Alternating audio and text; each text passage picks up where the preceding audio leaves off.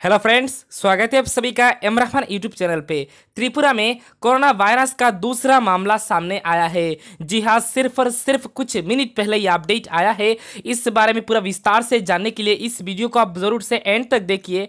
उससे पहले आगे आने वाली हर नई नई इन्फॉर्मेशन पाने के लिए चैनल को सब्सक्राइब जरूर करके बाजू का घंटी दबा के रख लीजिए, ताकि आगे आने वाली हर अपडेट आप तक सबसे पहले पहुँच जाए। यहाँ पे देखिए, त्रिपुरा में कोरोना वायरस का दूसरा मामला सामने आया है।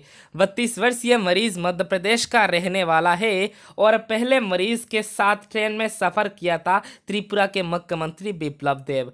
एएनआई द्वारा ट्वीट भी किया गया है। भी देखिए, one more COVID-19 positive case in Tripura has been confirmed, taking the total number to 2.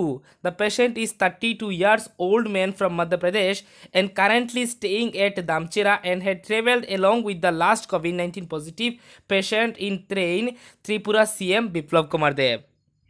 तो त्रिपुरा के सीएम बिप्लब कुमार जी द्वारा ये कंफर्म किया गया है कि त्रिपुरा में कोरोना वायरस का पॉजिटिव केस 2 हो गया है, यानी 2 केस कंफर्म हो गया है।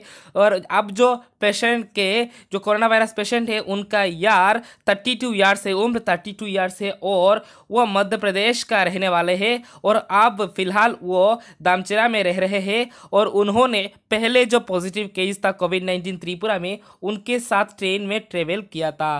त्रिपुरा के सीएम बिप्लब कुमार देब द्वारा यह कंफर्म किया गया है। तो यही इन्फॉर्मेशन आप लोग को देने वाला था। मिलते हैं अगली वीडियो में नई इन्फॉर्मेशन के साथ, तब तक के लिए जय हिंद।